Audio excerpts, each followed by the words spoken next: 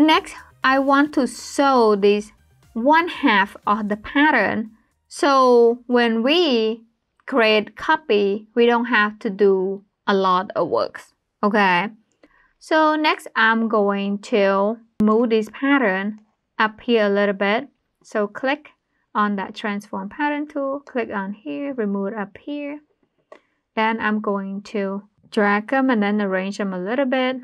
After that, I'm going to come over here to this 3D toolbar and click on the reset all patterns icon. Now the pattern is set to mirror the one that in the 2D window. After that, I'm going to my key, select both of these patterns here and right click.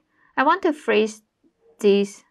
So when we simulate and do whatever to this pattern right here, it doesn't affect those patterns, okay?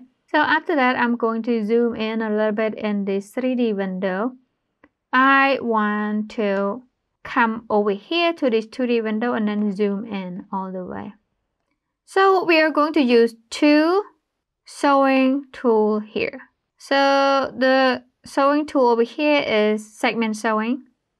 I'm going to sew the sleeve together as well as the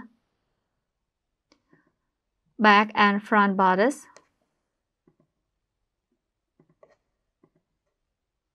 Then I'm going to use the free sewing tool for the sleeve. Okay, so this is the free sewing tool here. Begin, click 1 to sew. Then click once again to end. Then I'm going to click right here and press down shift and just hover the mouse over here. Okay, click and then continue pressing down shift, click, and then until you see this point right here, click and then release the shift key.